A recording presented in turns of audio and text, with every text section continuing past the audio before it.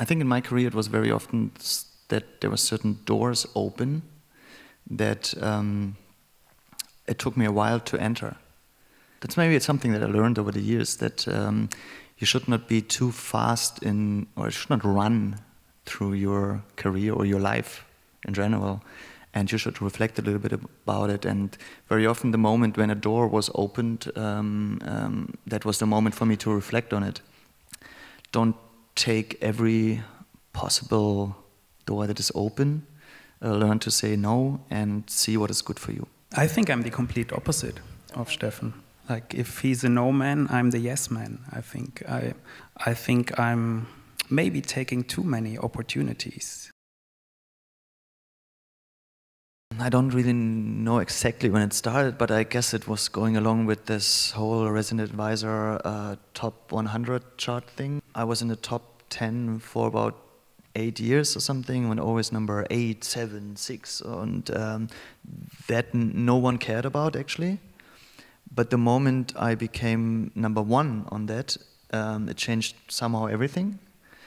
In a way, no one came up to me before that and said like, it's so amazing you are number 2 on the charts. But then it changed. All of a sudden, yeah, you are the best DJ in the world, blah.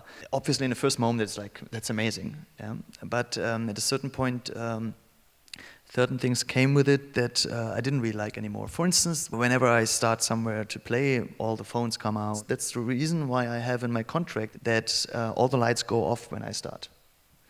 So I usually tell the light people, or my tour manager Björn's job is to speak to them before and say like, 10 minutes, no lights at all.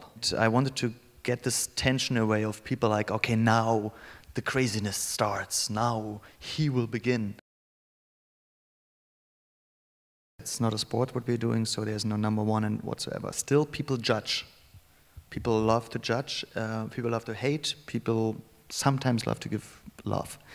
And festivals, especially festivals, I would say, clubs not that much, but festivals try to judge in a way who they're gonna book. So with this poll now gone, what is left for festival promoters to judge? Because ideally we would think it's all about the music, but it's not.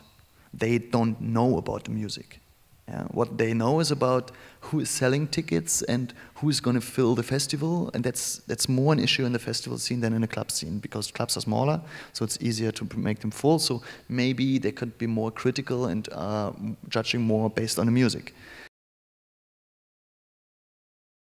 So I got the offer to do this, and I was reading it, and I thought the idea was that I do a mix for the cars that the people are driving in that game. And I said no. My assistant Leander, I think it was, got back to me and said like, I'm not sure if you read this email correctly. It's not about just delivering a mix there. It's about being in that game. And I didn't really understand what it actually means.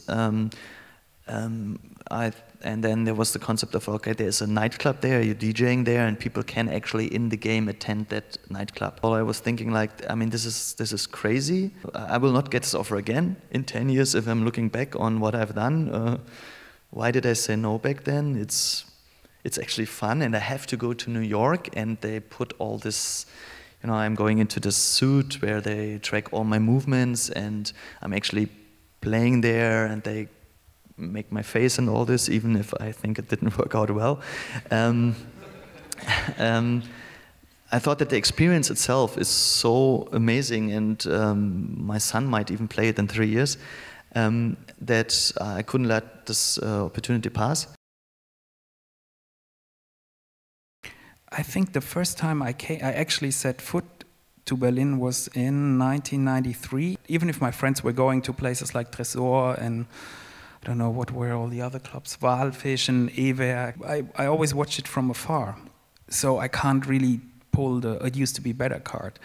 What I can tell you is from my perspective as a DJ, like playing every weekend, going, and I'm sorry that I have to add to the mystique and cliche of that place, but going to Panorama Bar on a Sunday, for instance, that place still reminds me of why I once got into this, or why I'm passionate about dance music, or why I think DJing is fun. I think the difference in Berlin to other cities is still that